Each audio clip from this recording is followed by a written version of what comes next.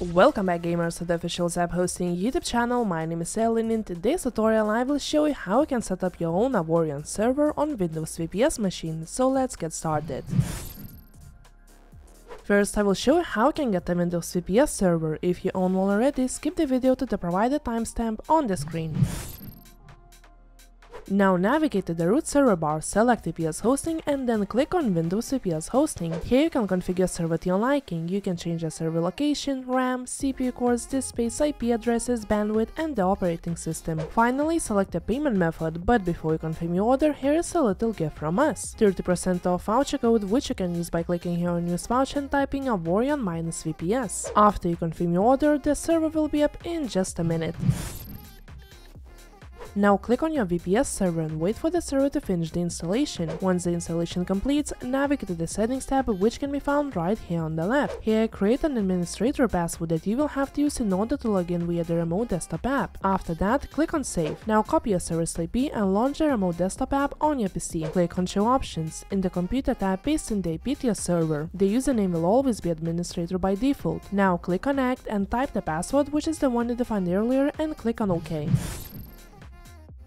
After successfully connecting to the machine, create a folder on your desktop and name it however you like. For example, I will call it Avorion. After creating the folder, you will need to download SteamCMD. To do so, open Google Chrome and paste the link that you will find in the video description, and the download of SteamCMD will automatically begin. Once the download finishes, open the file and drag and drop the contents of it into the folder you have created earlier. After that, open the folder you have created, then double-click on SteamCMD and wait for the installation to finish. After it is finished, write down the following command: login anonymous. Then paste in the app update command that you will find in the video description and press on enter. Installation of your Avorion dedicated server will now begin, which can take up to 5 minutes, so sit back and relax. After successful installation, feel free to close this window by writing quit.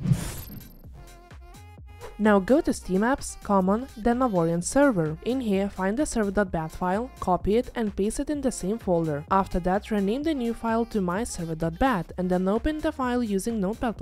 In here, make sure to replace Avorion admin text with your Steam64 ID or the server won't start. You can find the Steam64 ID on the Steam lookup page. The link to it can be found in the video description. Next, rename your Avorion Galaxy with a name you prefer or leave it as default. After those changes, make sure to save the settings and close this window. Now simply run the server by launching myserver.bat file. This will now create a configuration file for your server, so once the server fully loads, make sure to save it by writing /save and then /stop. After that, open the run command box and paste in the following link that you will find in the video description. Once you do that, open the folder to your server world. In here you will find a file called server.ini, so if you wish to change any server settings, open it and configure your server to your liking, but after any changes, remember to save the settings and then close this window.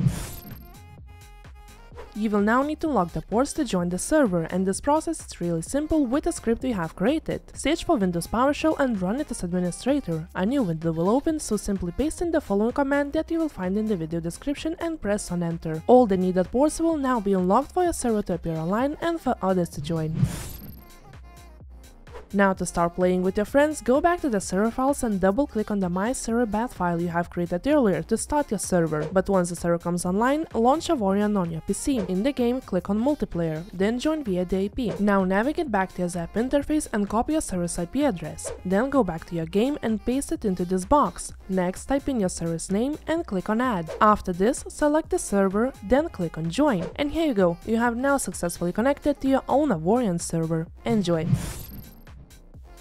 If you have any questions, you can contact our support by creating a ticket on our website or live chat, and we will be more than happy to help you out. Now have a lovely rest of the week and enjoy playing on your ZAP server.